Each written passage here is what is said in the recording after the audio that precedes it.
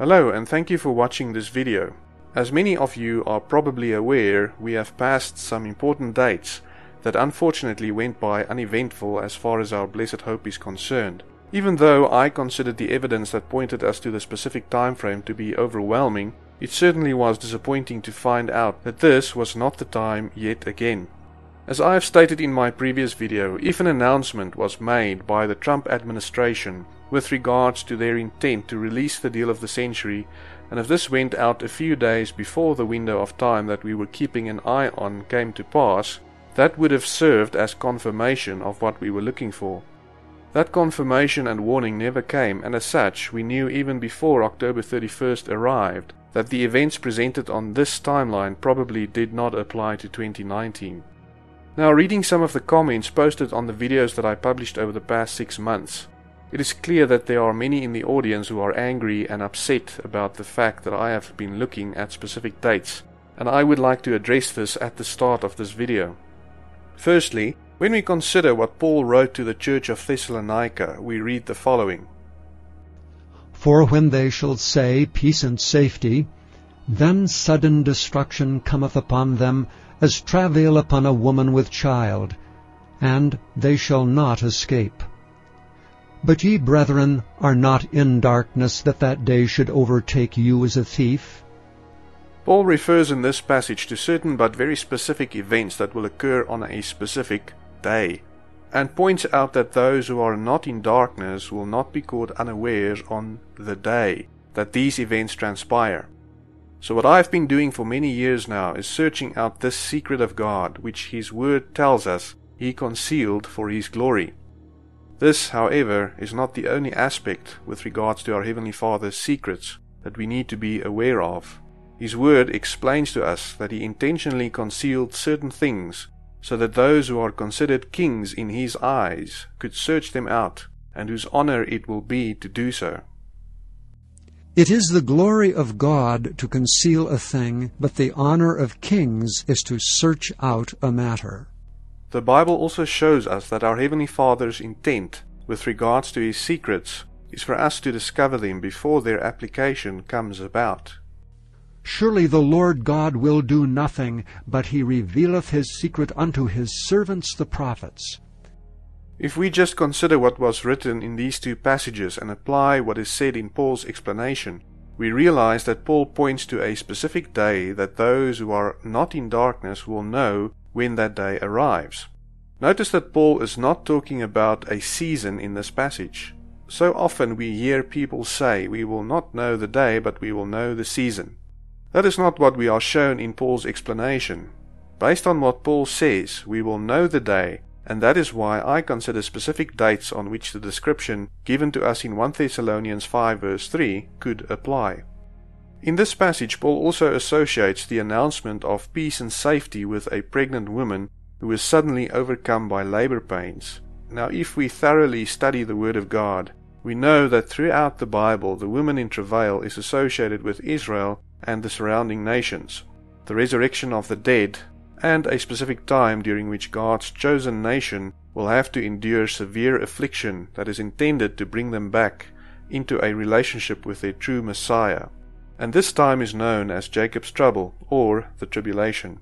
What I do not understand is why so many brothers and sisters would not want to be part of those who will be called kings, and who will be honored for diligently searching out and discovering the secret of our Heavenly Father, that Jesus pointed out for us in Mark, and to which both Proverbs 25 verse 2 and Amos 3 verse 7 should be applied. But of that day and that hour knoweth no man, no, not the angels which are in heaven, neither the Son, but the Father. On several occasions, Jesus told His disciples to watch and to be ready in order to be accounted worthy to escape. What were they supposed to watch for? To properly answer this, let us ask ourselves the following question. What does Jesus say to those who are not watching?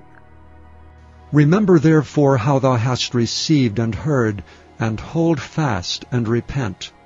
If therefore thou shalt not watch, I will come on thee as a thief, and thou shalt not know what hour I will come upon thee.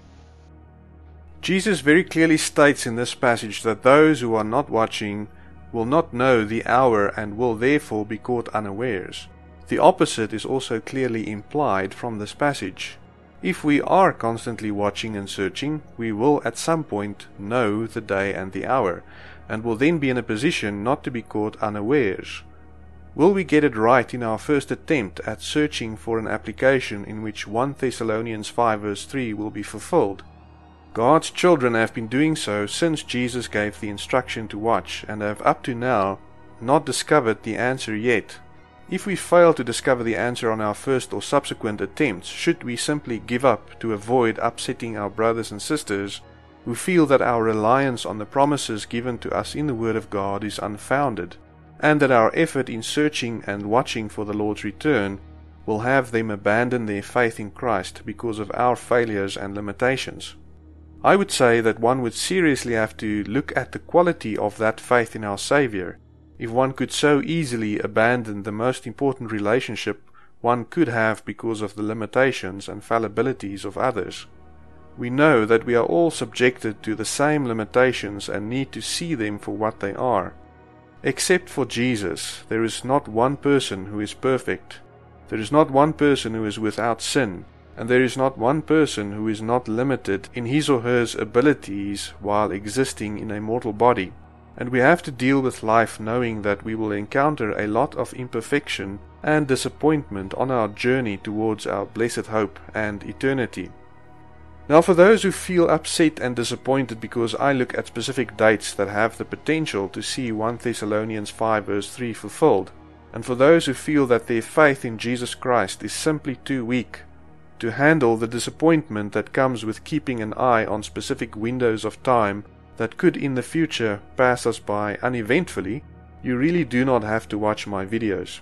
There are many other channels out there in which all disappointment can be avoided altogether.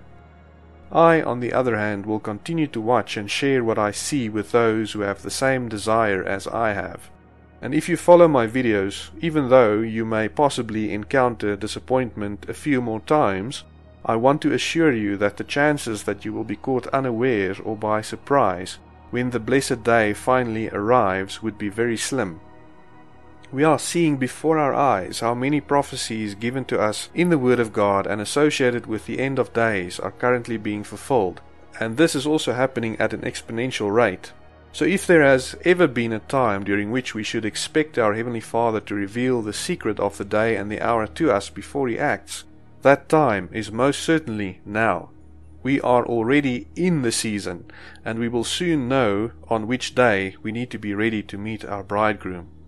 For those who choose to continue to watch with me, be encouraged, because our Heavenly Father will not delay indefinitely, and the time will soon come when we will hear the sound of the trump, and where we will be ready ahead of time as we see the day approaching. So where are we now on the timeline, and what do we look for as we move towards the end of 2019?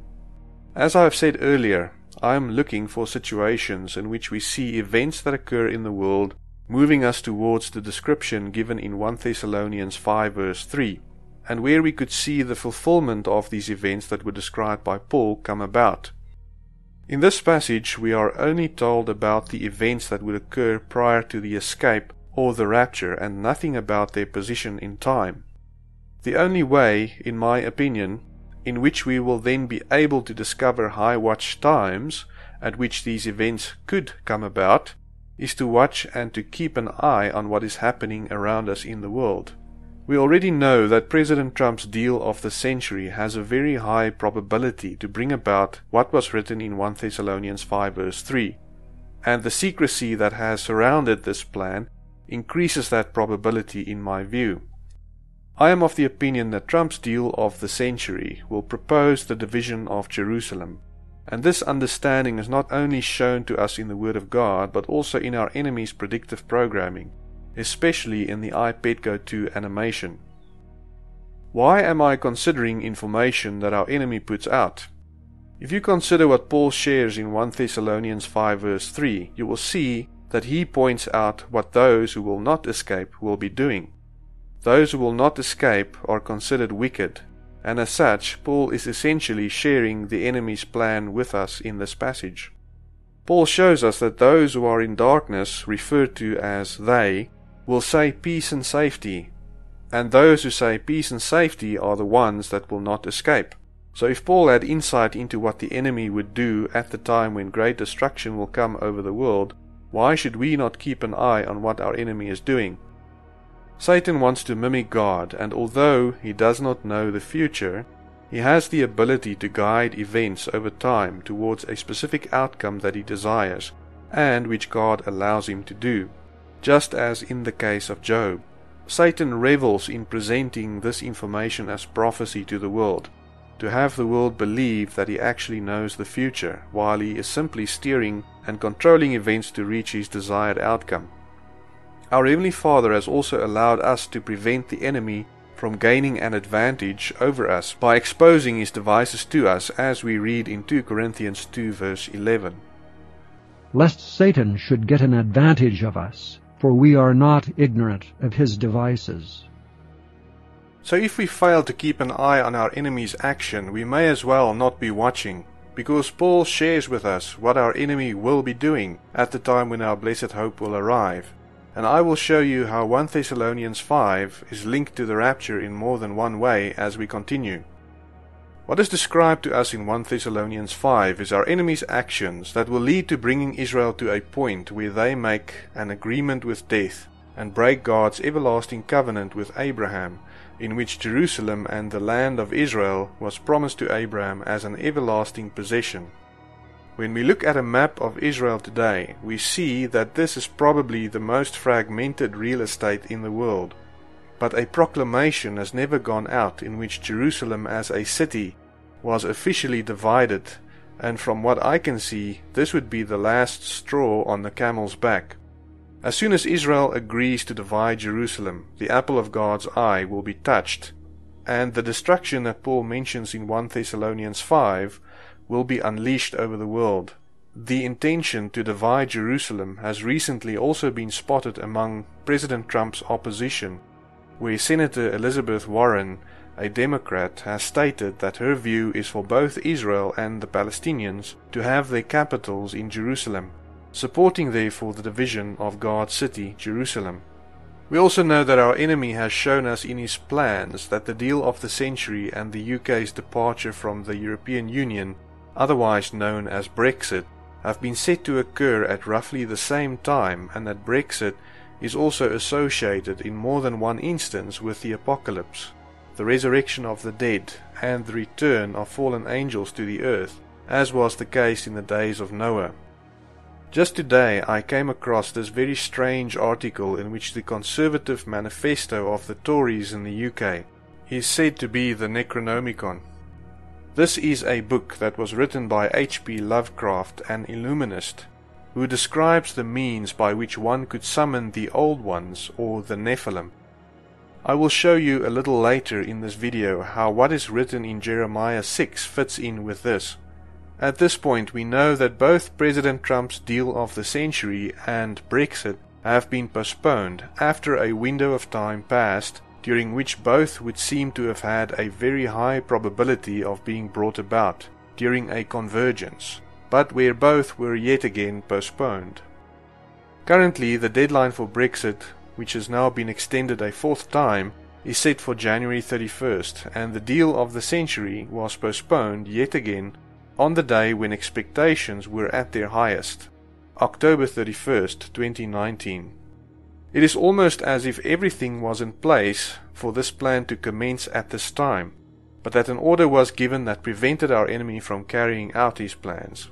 This would also seem to have happened in such a way that this would prop up the hopes of those who were watching at the time, just to pull them down on the day when these events were supposed to come about, possibly to test the hearts and the desire of those who are expectantly looking for the arrival of the bridegroom. As I have pointed out in some of my previous videos, there are several instances in which the collapse of the world's economies has been associated with a storm that will come over the world, and that storm is in some way associated with Martin Luther. Just today I have already come across two reports in which Deutsche Bank and a British property group listed on the Johannesburg Stock Exchange in South Africa have reported massive losses. The British property group Intu's share price lost 82% of its value over the past week on the JSE because of the Brexit uncertainty, and Deutsche Bank has reported a much higher than expected loss over the last quarter. A total of $924 million were added for the third quarter to the bank's accumulated losses of almost €4 billion over just the past 6 months.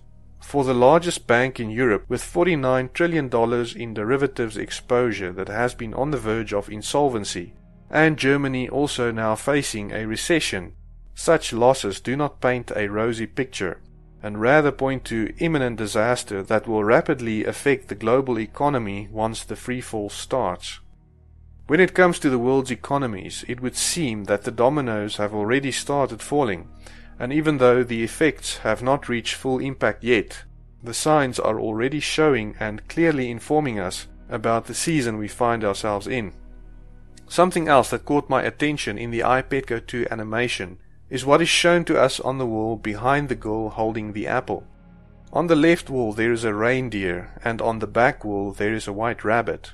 Now these two animals are clearly associated with Christmas and Easter, and it would therefore seem to be depicting a timeline. I pay attention to these because I know that our enemy uses predictive programming to inform the unsuspecting masses of what he plans to do, showing them not only the events that will transpire, but also the timing of those events. Keep in mind that the actual year is not shown to us, only the dates as they would apply to a specific year. The same is true for the timeline that I presented in my previous video. In hindsight, we know that some of these images did not apply to 2019, but it does not mean that they are not intended for a future year. There are images such as the planetary crossing of Mercury on November 11th that could only apply to 2019, and which may point us to a war that could break out around this time or shortly thereafter. Since this scene in the animation has to do with the splitting of an apple and a shoe standing on a British coin, and these events shown to us in a convergence, we know that what is presented here has a very high likelihood of being associated with an end to the British economy, which is what Brexit is all about, and Trump's deal of the century, in which he will likely get Israel to agree to a two-state solution through which Jerusalem will then be divided. As I have previously pointed out, the creators of this animation stated on their website that the girl holding the apple knows that the apple belongs to someone else, and therefore I see a clear connection to what is written in the Word of God with regards to Jerusalem and the splitting of the apple, which, from this vantage point in time, will most likely come from President Trump's deal of the century. The way in which this is presented also tells me that our enemy's intent is to have these events occur close together in time. And if we consider the history of President Trump's deal of the century and Brexit, we can see that both of these, having the potential to bring about very serious consequences, have been delayed multiple times over the past 3 years. And both had a very high probability of being executed on October 31st, 2019. Now, up to a week before this window of time, I did not know whether these events would be executed or whether they would only again be postponed. But I had to show the possibility, even though it turned out to be a false alarm. I look at the earliest possible fulfillment of 1 Thessalonians 5 verse 3, and that comes with the risk of being disappointed, but being in a position of having awareness and being ready should events transpire as expected. I cannot tell you with 100% certainty that the next potential window of time during which these events could be executed will once again be postponed or not, and that is why I keep on watching. If another postponement yet again causes disappointment, it is only because our blessed hope has yet again been deferred, and the Bible shows us that when this happens, our hearts are made sick. So it is to be expected to experience disappointment when a high watch date comes and goes without seeing that which we so earnestly and eagerly desire. Hope deferred maketh the heart sick, but when the desire cometh, it is a tree of life. Coming back to the timeline shown on the wall, looking at the emergency exit that is highlighted when darkness descends, what this emergency exit represents could fit in perfectly with what we read in 1 Thessalonians 5 verse 3, specifically pointing us to an escape that will occur when these events come to pass. and differentiating between the wicked and the righteous, and those who are awake and those who are asleep. The reindeer is positioned on the wall to the left, and a vine connects it to the wall at the back, possibly representing the month of December going over into January of the next year when it moves from one wall to the next. The vine then encounters an emergency exit that would seem to position the exit or escape during January somewhere. 3 other vines that could be representing February, March and April are then shown, with April being associated with Easter. This is of course a pagan fertility feast, because a lamb would be the appropriate animal to show if the intent was to point to our Heavenly Father's Passover that occurs at the same time. It is also interesting that the animation even alludes to the darkness that Paul mentions in 1 Thessalonians 5 verse 3. For when they shall say, Peace and safety, then sudden destruction cometh upon them, as travail upon a woman with child, and they shall not escape. But ye, brethren, are not in darkness, that that day should overtake you as a thief. Ye are all the children of light, and the children of the day. We are not of the night, nor of darkness. Therefore let us not sleep, as do others, but let us watch and be sober. For they that sleep, sleep in the night, and they that be drunken are drunken in the night.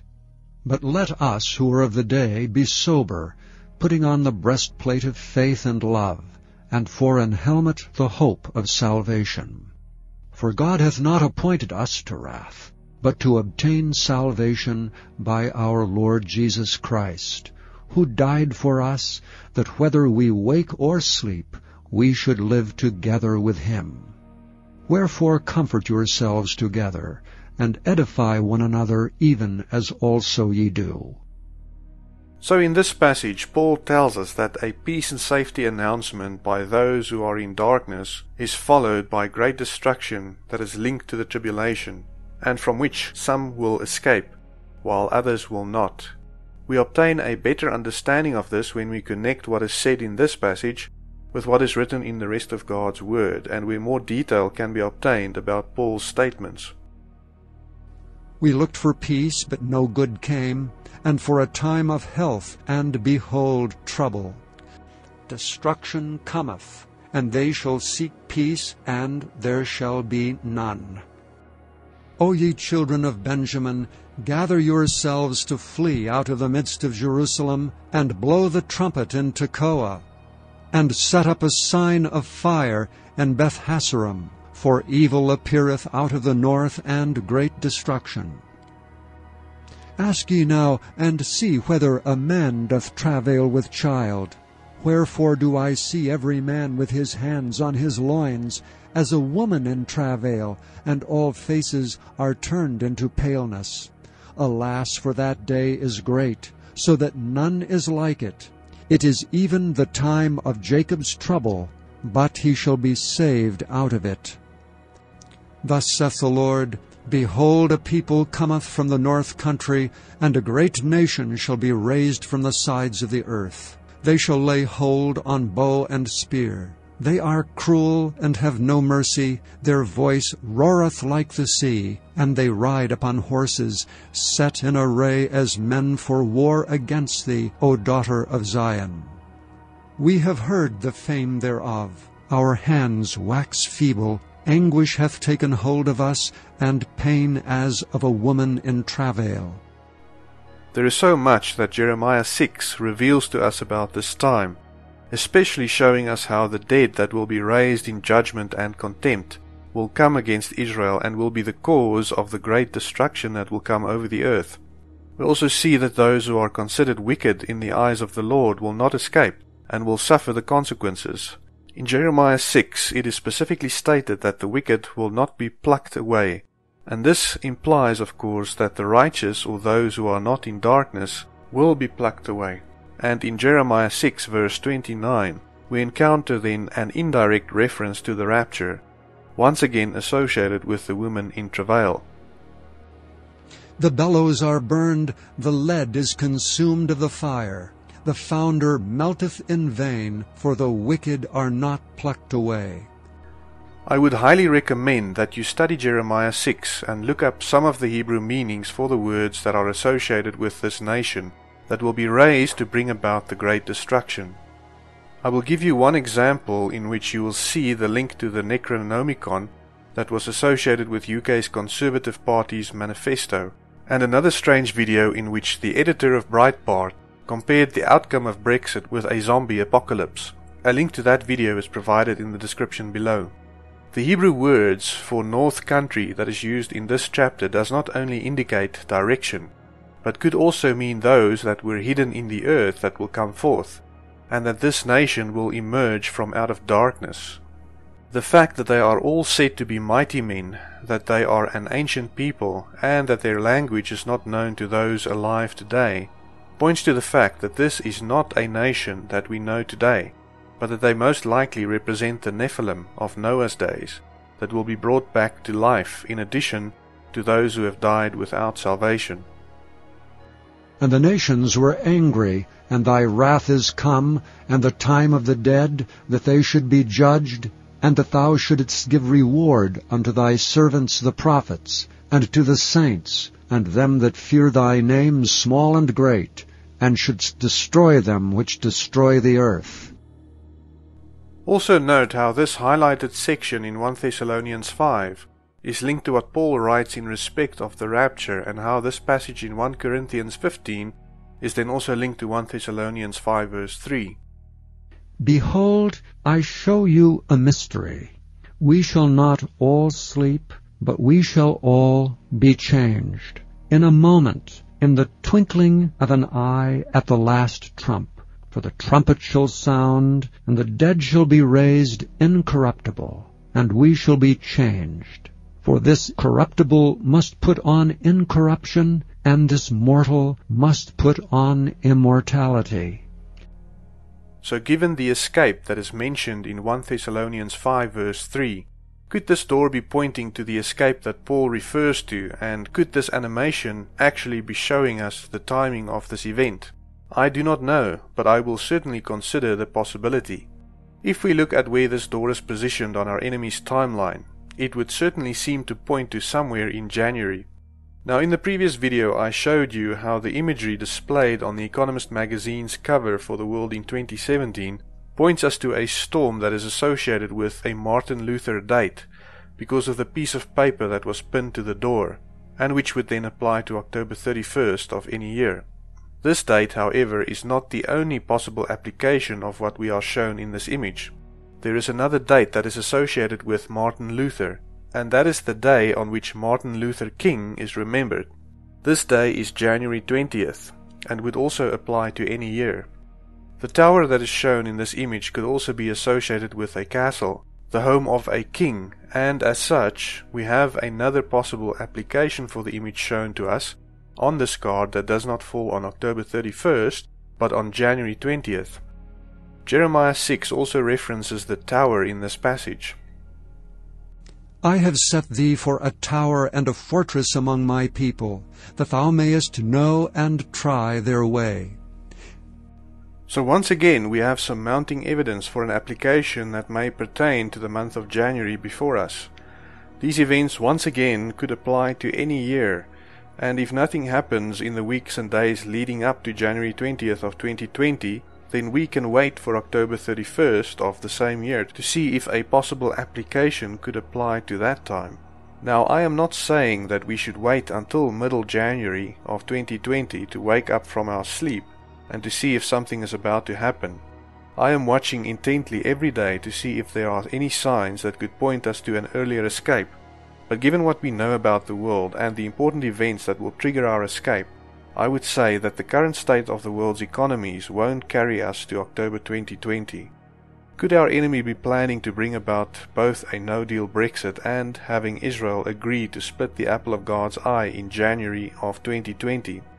We will have to watch and see, and if the warnings that we expect come before this day, how glad we will be that we overcame the disappointments of the past and continue to watch. If nothing happens, we will probably be disappointed again, but then we continue to watch and search. It would seem that our Heavenly Father has allowed us a little extra time to reach out to more of His people, who have been blinded by the enemy and who have no idea of what will soon be coming over the earth.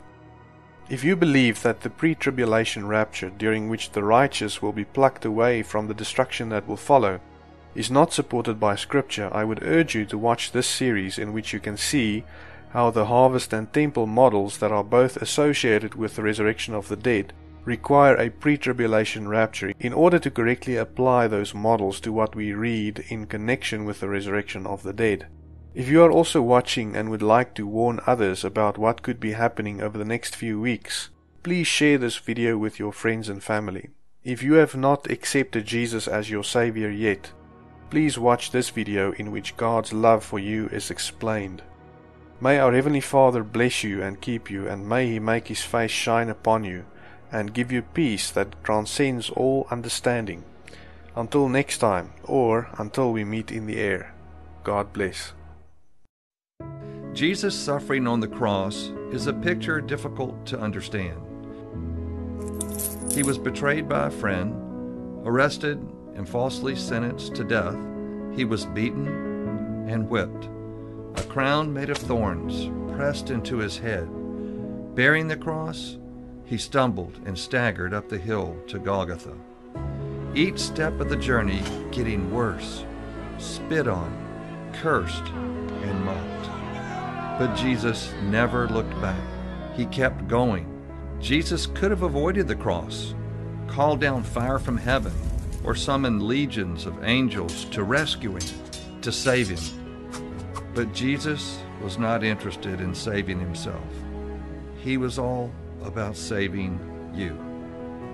Every detail of this torturous path to the cross was part of God's plan to bring you to Him.